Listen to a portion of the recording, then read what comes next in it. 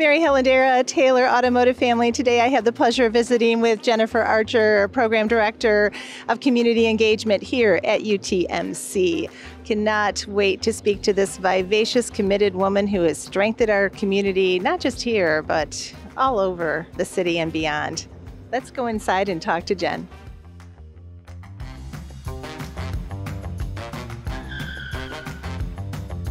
Jennifer Archer, thank you so much for being here today. I have personally seen firsthand your commitment to strengthening our community, but could you please share a little bit about your history and what motivated you to get behind the wheel here? Thanks for sitting down to talk with me today, Mary Helen. As you know, during the pandemic, I was at United Way of Greater Toledo, and a big part of what I had to do was mobilize volunteers to help us pack meal kits at the building and also hand out food to kids that were unfortunately displaced from schools, so they didn't have access to food.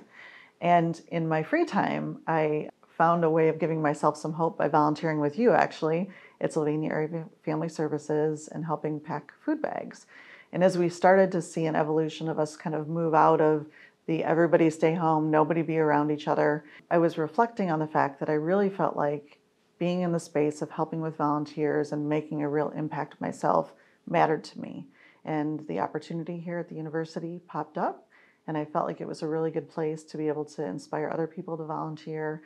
And since that time, the role's really involved and kind of changed into this space where it's not just volunteer services, but it's also community engagement and community impact. So really been able to put my skills to work in a different way and hopefully pull other people into sharing some causes with me. Well, I have seen that. And what are some of the most challenging as well as rewarding aspects of what you do here at UTMC? The funny thing is that the things that end up being the most rewarding tend to be the things that start off as being the most challenging. An example that I can give you is about a year and a half ago, we received funding to create a mobile health unit that was going to go out in the community and do something to help with people having access to health care. And that was brought to me very early on in my change of position where it kind of had evolved to this community engagement place. And when I was first tasked with it, I knew that there were things I had in my skill set. It was definitely in my frame of reference. I knew how I could help get the unit out to the right places in the community. But there were other things that I didn't know how to do. If you had told me 5 years ago that I'd even be working at a hospital clinical setting, I would have laughed because I'm terrified of needles.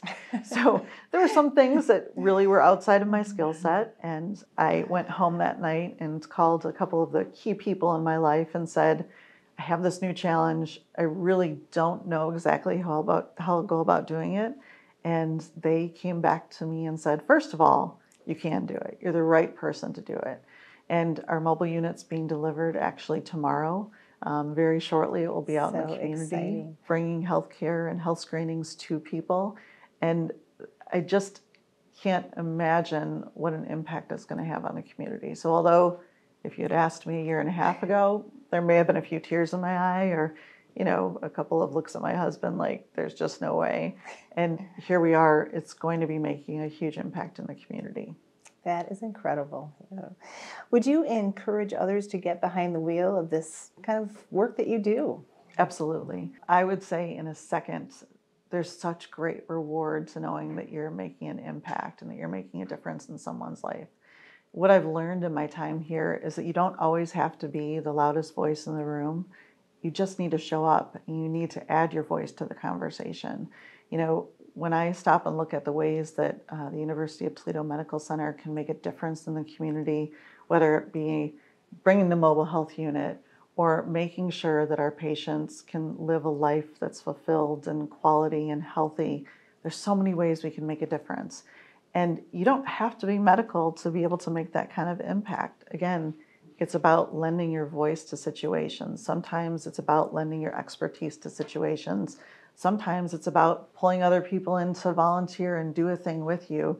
And the reward and how much it can change what our reality for our community is huge. So take the chance, do it. There's so many ways to get involved and make that kind of impact. I'm so excited to see where that leads and out and about and with the mobile unit. And that is incredible. But I know there's some other initiatives you've done. And what are a few that you are most proud of? That's a tough one. During the pandemic, what we were able to do at United Way, in a year, we built 100,000 meal kits for kids out in the community. Those children wouldn't have had food, a lot of them over the weekends. Obviously, that's important. Here at UTMC, the list is pretty big, and it's been such collaborative efforts. Like I mentioned, the mobile health unit, it's a team of women that brought that to fruition. That's amazing and fantastic, and it's going to do great things. But we also partnered with United Way in November and did a first time ever food equity summit and brought people together from the community to talk about how we can look at best practices. How do we make sure that everyone has access to food?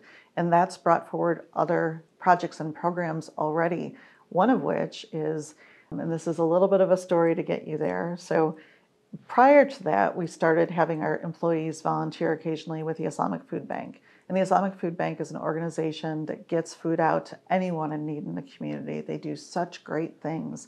And we started to partner with them just to volunteer, looked at other ways that we could maybe do things like bring the mobile health unit to some of their distribution locations. But in our conversations internally, we were starting to see a need for our patients to have access to food. Some of them, when they go home after they've been in the hospital, don't have food at home for a lot of different reasons. And we approached the Islamic Food Bank and said, hey, would you be willing to partner with us on a pilot program where we can help our patients at discharge that have need? And we've been able to implement that. It's still early on in the process, but to me, that's so exciting that we can take it a step further to make sure that our patients are well cared for and that they have what they need to recover from whatever their reason was for being with us. I can't say enough about how connecting with people in different places and looking for non-traditional ways to partner on things. Food insecurity. Exactly. And you would not think of that as a medical patient need, Yes. but that's so vital. Yeah, absolutely. Well, what's the one piece of advice you could give someone who would like to get behind the wheel of community engagement? I think I talked a little bit about it earlier. Look for ways to get involved. You don't have to be the loudest voice in the room. You don't have to be the face of anything. You can be an advocate. You can be a volunteer. You can really help inspire other people to get involved. And recognize the fact that even something as simple as introducing someone that you know to someone else in the community where you see a connection, the power of that as women, it can make things go in directions you'd never imagine. And have some faith in yourself, right? I remember during the pandemic, there was a moment, and I'm going to share this real quickly with you, where when I had like 3 days to pull together a few hundred volunteers to go do a thing.